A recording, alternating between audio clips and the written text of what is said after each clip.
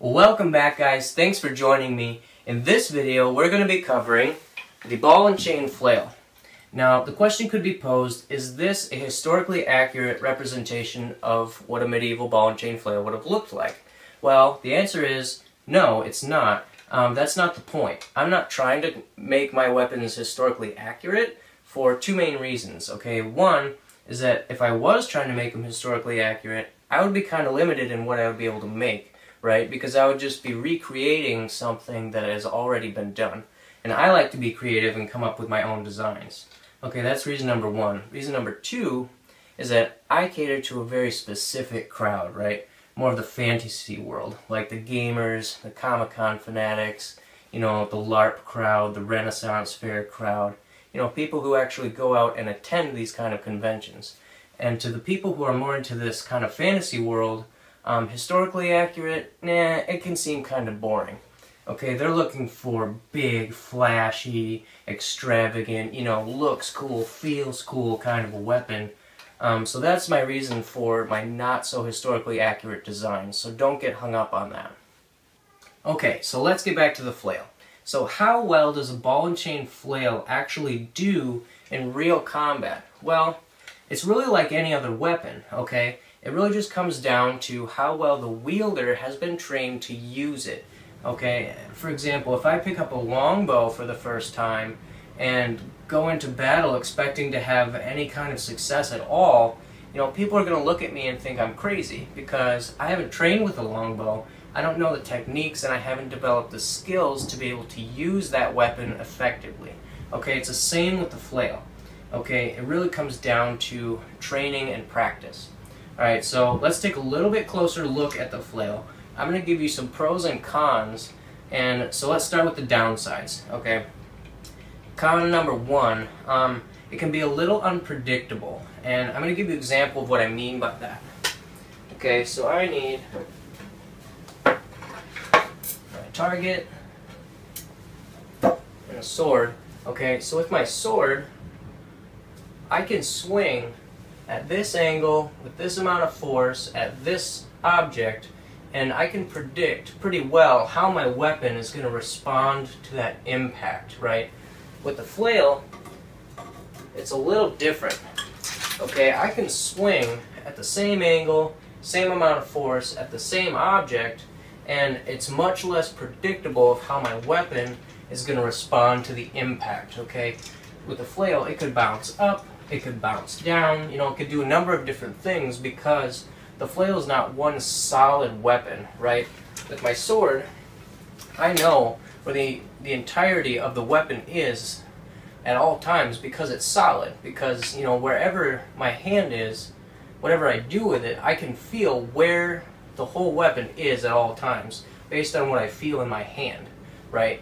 With the flail, because you've got this ball just kind of hanging out here doing its thing, you can't, it's less predictable because you can't exactly tell, you know, where the whole thing is all the time. And for that reason, I'm calling this a con because it's kind of unpredictable that way. In particular, when you're striking an object, you don't know how the impact, you know, how your weapon is gonna respond to that impact. Okay. Con number two is kind of similar. Overall, you know, the weapon can just kind of feel a little clumsy, again, because it's not solid. It's, you know, you've got this loose ball hanging out. You know, it's not one solid weapon. So, again, overall, it can just kind of feel a little clumsy at first. Okay, but both of those two cons really can be overcome with training and experience with the weapon. Okay, so let's take a look at some pros. Okay, pro number one. Typically a ball and chain flail. This one is not. This one is meant to be a two-handed weapon, but pro number one, normally a flail, is a one-handed weapon, okay? So this one's got two, obviously. There, I've made one like this, barbed wire and nails. You know, this is not, you know, a typical ball and chain flail, but they're a one-handed weapon, so you could, I guess, if you wanted to have two flails, you know, dual wield, not probably very practical. Typically, a flail would be paired up with a shield, okay? Because you can't really, you know, block or anything with the flail. It doesn't really work for that.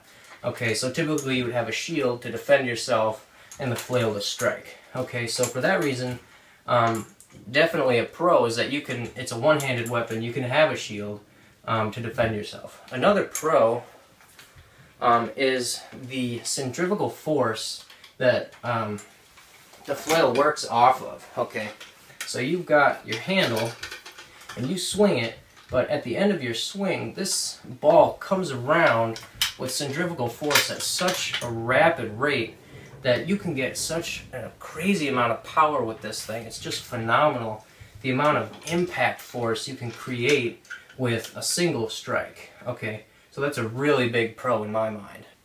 Okay, and another pro is any flail, if it's designed right, is designed so that the user is not at risk of harming himself.